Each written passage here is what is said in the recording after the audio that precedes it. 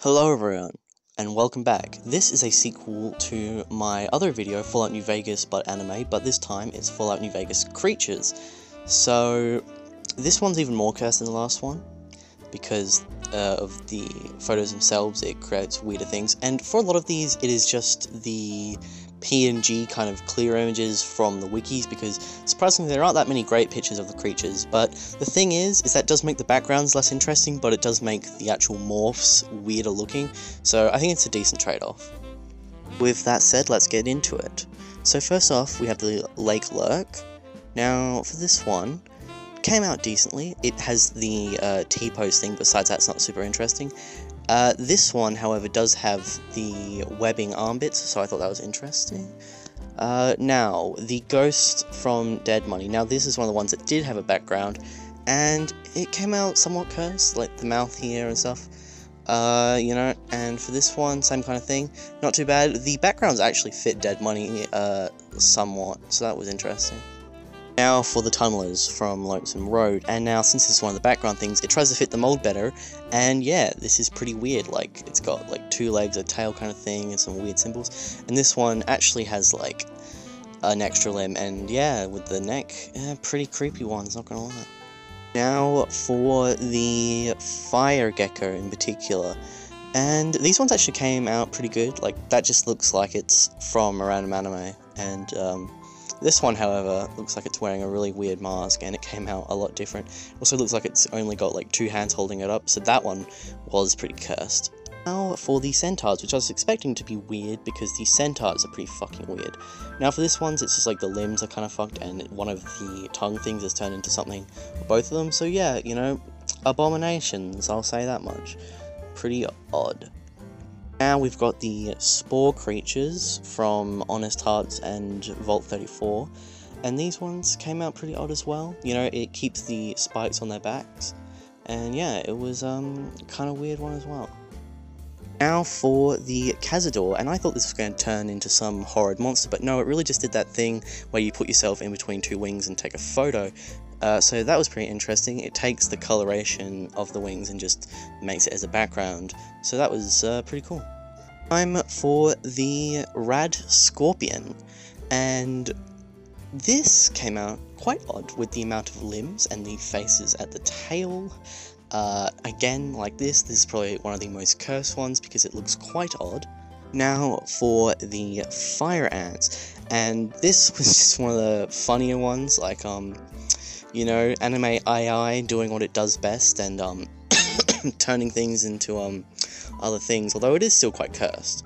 Now for the Giant Mantis, and this was basically one of the most odd types because of the body, and yeah, you can kind of see, you know, these weird looking legs, that it's got a head in the center, and this one here, that is just like 3 random objects put together, so yeah, probably one of the stranger ones that I saw.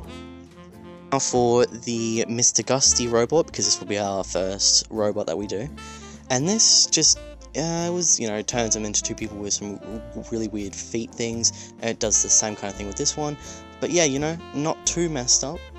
Keeping with the themes of robots, we've got the Robo-Scorpions from Old World Blues, and these are quite weird because their face goes into that part, and same thing happens for this one, so yeah, pretty odd ones as well, you know.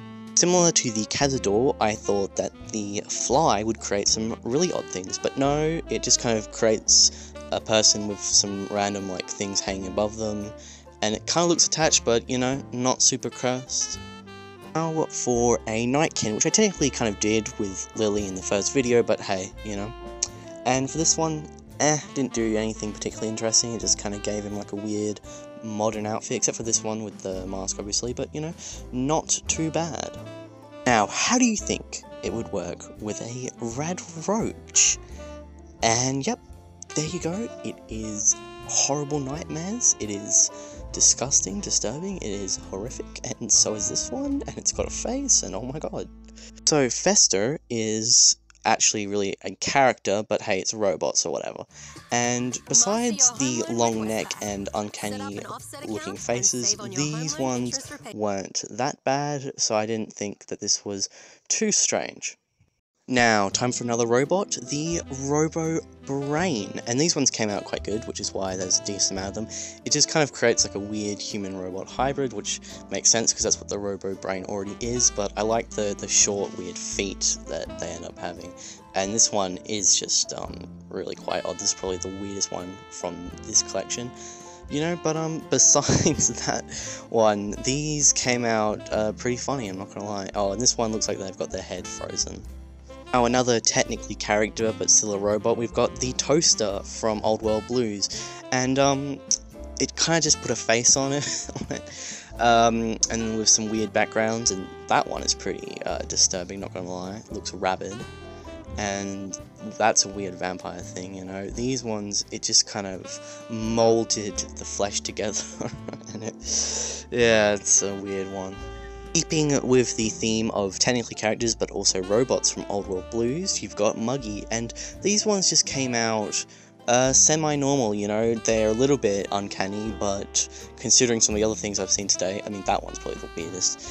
They're not too bad, you know. This one actually keeps like the face thing for the robot, so that was interesting.